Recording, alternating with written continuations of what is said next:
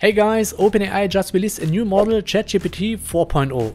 This model is twice as fast as GPT-4 and it will be free for all users. So I thought, why not test it out and automate some Excel tasks like merging multiple workbooks and creating interactive charts. To do that, I will upload images and spreadsheets to ChatGPT. This was of course also possible with GPT-4, but you needed a Plus subscription to use those kind of features.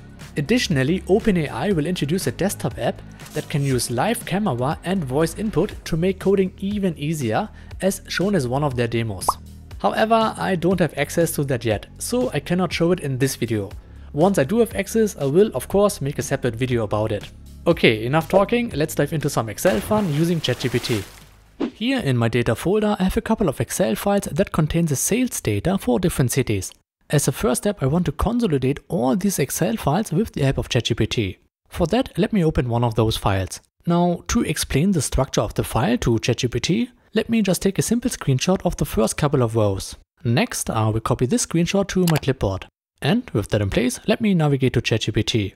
In the upper corner, I have already selected GPT 4.0. Now I just need to paste a screenshot and describe what I want to do. So I will write the following. I have a folder named Data that contains various Excel files, all following the structure shown in the attached image. I need to merge the data from these files into a single Excel workbook and save it outside the data folder. Once I press enter, I will get my response. And for your info, I did not speed up the video for the ChatGPT response so that you can see how fast the new model is. So here we get the code and below also some instructions on how to use the script. By the way, ChatGPT actually didn't need the image I provided. Since all the data is in the same format, it could just basically merge those files as written down here. However, we will come back to that point later in the video. Okay, and with that said, let me test this code by copying it to my clipboard and opening Visual Studio Code in my folder. Next, I will create a Python file called merge data and paste the code in here.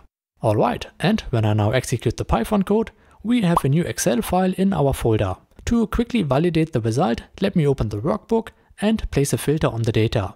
If I now filter for the cities, we will see that all the cities are now contained in this file. Now a quick tip for you, which you might already know, but try to be as specific as possible with your prompt. For example, by default, ChatGPT used the OS module for the file operations. However, I actually prefer pairflip for that. I could have said that in my initial prompt, but of course, I can always specify that later as well, like I did here. And just like that, I've got my updated code. And just to make sure it still works, let me copy it to my clipboard and replace my previous code. So now when I delete my previous file and run the code again, we will again have our merged data. And if I open this workbook, we can again see that all the cities are contained in this file. Okay, great. But so far that was pretty basic. You could have done that also easily with Power Query or the old GPT 3.5 Turbo model.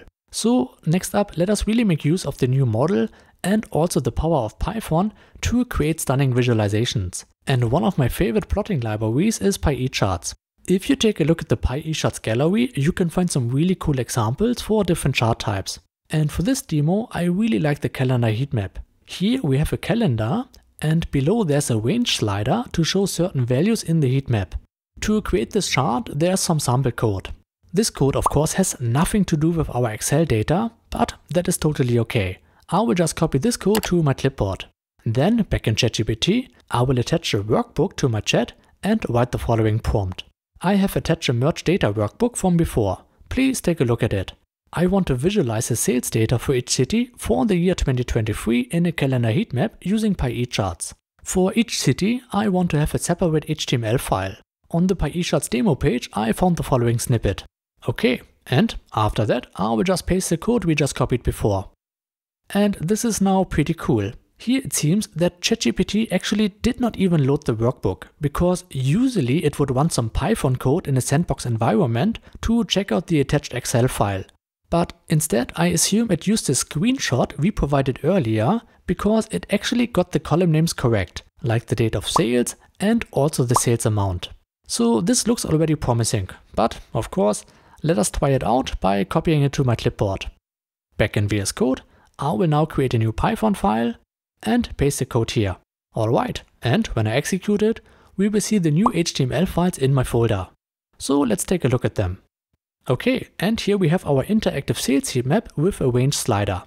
But of course, like before, we also want to make sure that the data in this plot is correct.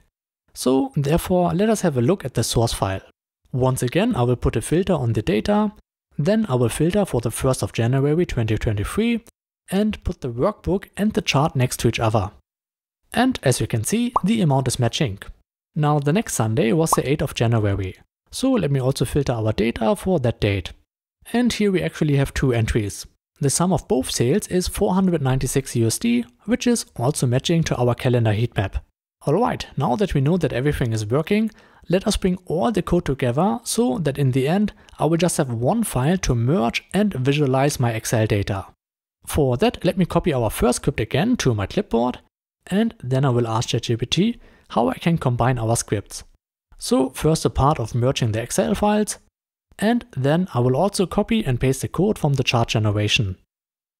And just like that, we will now have our final code. And of course, also let's make sure that this is working by creating yet another Python file and pasting the code in here. And before I run it, I will also delete my previous files. If I now execute the code again, we can see that it still works. I have again my calendar heat map and the figures are still correct. Now, and from here you can also tweak it further. This is also what I normally do. For instance, I will tell ChatGPT that it should chain the pandas methods. In just a second you will see what I mean by this. So I will wait for ChatGPT to generate the output. And once done, I will copy the code and replace it with my current one. And if I scroll up a bit, you will see that we have now all the pandas transformations in a more concise code. This is now more like Power Query, where we have for each transformation a separate step, or in our case, the different pandas methods one after each other.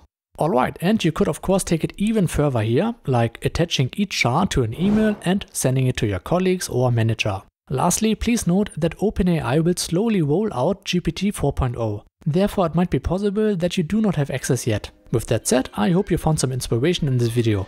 And as always, thanks for watching and I will see you in the next video.